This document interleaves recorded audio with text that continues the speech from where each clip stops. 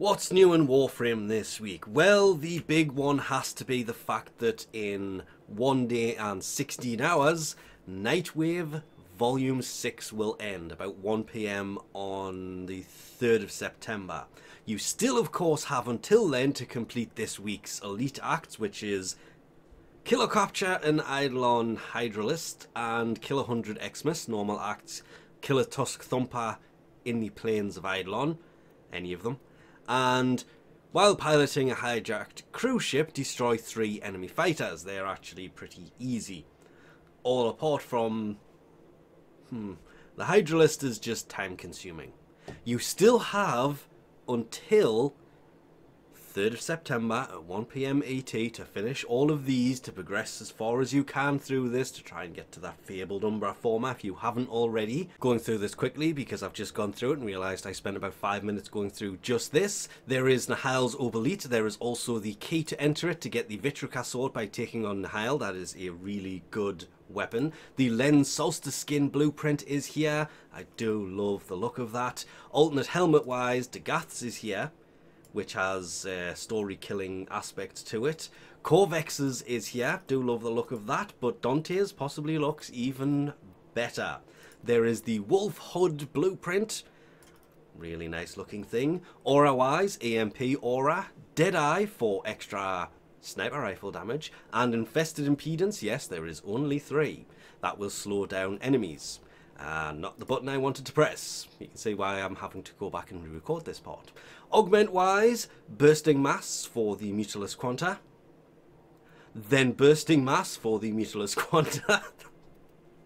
There is Wild Frenzy. The secondary fire mode will fire at 400% fire rate until the magazine is empty, but if you kill 2 enemies, it will refund 100% of the ammo for the Grakata. Yes, the big shock here, the Grakata does in fact have a secondary fire mode.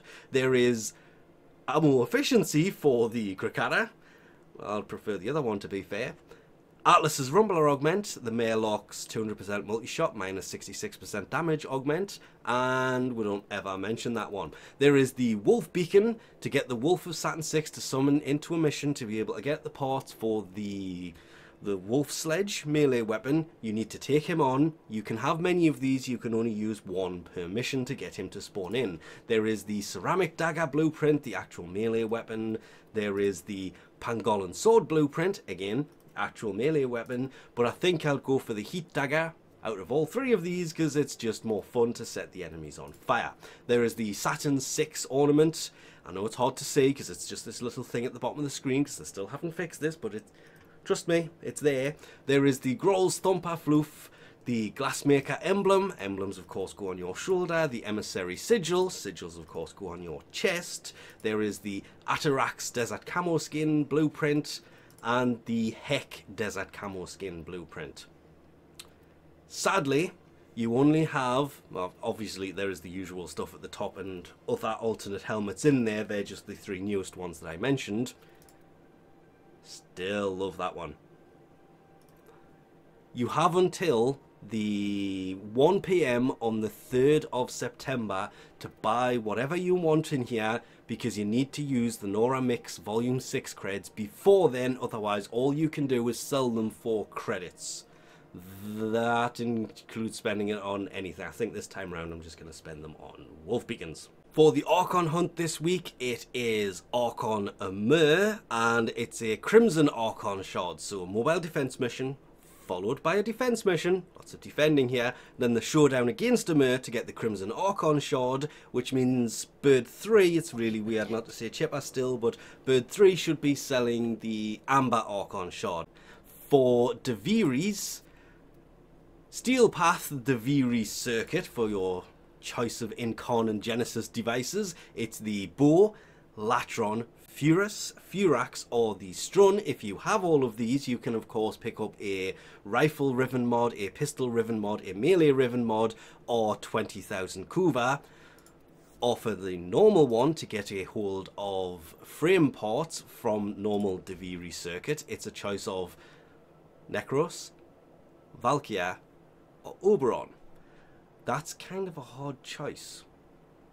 Necros is good for some things, Valkyria's good for the rest, and Oberon's good for anything they aren't good for. Checking on Teshin Steel Path on our store this week, it will in fact be the Rifle Riven mod. This, unlike the Zor ones that are also 75 steel essence each, the rifle one can actually be worth it because there is a lot of rifles and a lot of people crack these open, so there's a lot of them out there, but they never really sell for cheap. The Zor ones sell for very cheap platinum-wise, so that's why I keep saying Zor ones, kind of worthless. Rifle ones, still, in my opinion, a bit expensive, but more worth it than the rest of them.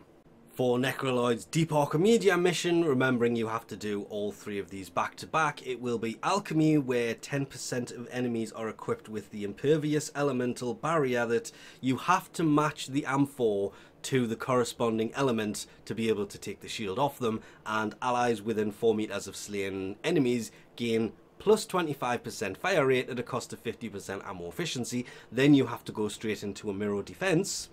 Oh yes, mirror defense, where the security system requires twice as many glyphs to activate. That can be very annoying, especially at that higher level mission, and enemy health will regen.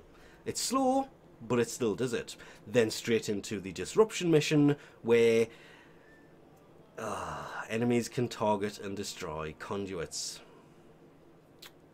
And the rogues, they equip weapons that deal 5 times the damage to overguards and necromechs. So it's going to be a kind of fun one this week, because the mirror defense is going to be annoying with the glyphs, and 5 times the damage to overguards and necromechs. But still worth doing, because obviously the Tau Forged are common drops. Uncommon to begin with. By the time you get level 15, they very quickly become a common drop. So match all of the loadouts to the best that you can, and obviously take all of these as well. And then, easy Tau Forged Archon shots. And of course, don't forget, on Tuesday, September 3rd, 1 PM ET, Nora's Mix Volume 6 will be ending, which still gives you all of Monday to be able to do this week's tasks. Acts. I don't know why they haven't changed it to tasks by now, to be fair, but... And then, starting at 2 PM, it did say 2 PM, that actually says 2:15, but down here it does in fact say 2 PM ET.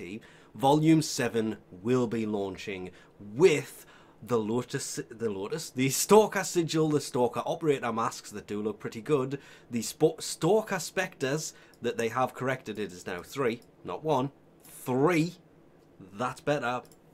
Well, to be fair, probably said 3 to begin with, and you will only be able to get that once, so hopefully that's something that will be returning.